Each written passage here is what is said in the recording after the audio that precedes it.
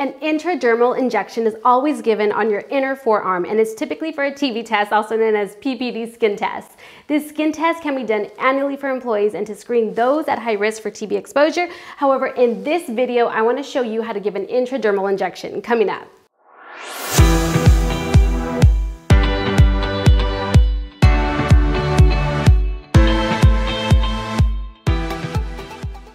Okay, so before we get into it, if we haven't met before, my name is Christina. Welcome to my channel. I help nursing students through educational content, strategies, and practical tips to gain career confidence. So before we dive into the live demo, the supplies you'll need will be a tuberculin solution. So always check the expiration date on the vial. This is really the only time you ever give an intradermal injection. It's for a TB test. A tuberculin syringe that is only able to hold 1 ml of fluid. You'll also need a 27 gauge and 1/4 to 1/2 inch long needle and an alcohol prep to clean the site and top of the tuberculin solution.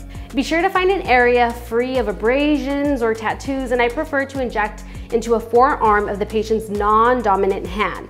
Have the patient place their forearm palm up on a firm surface. Locate and clean the site, which is about 2 to 4 inches below the elbow joint from the bend of your arm. So it's about 4 fingers is where you'll want to inject the solution. So 1, 2, 3, 4, and then right below. You can inject at a 5 to 15 degree angle. So you'll notice in the video, the nurse angles the needle at about 5 degrees with a bevel facing up and then injects the solution that forms a round bleb. At the end, don't forget to record date, time of test, the site, lot number, and when the patient should return for a TB read, as it should be done within 48 to 72 hours. If you find value in this content, be sure to subscribe and smash that like button, and be sure to check out my other videos on how to start an IV. Click on the card and I'll see you, my friend, on the next one. Take care.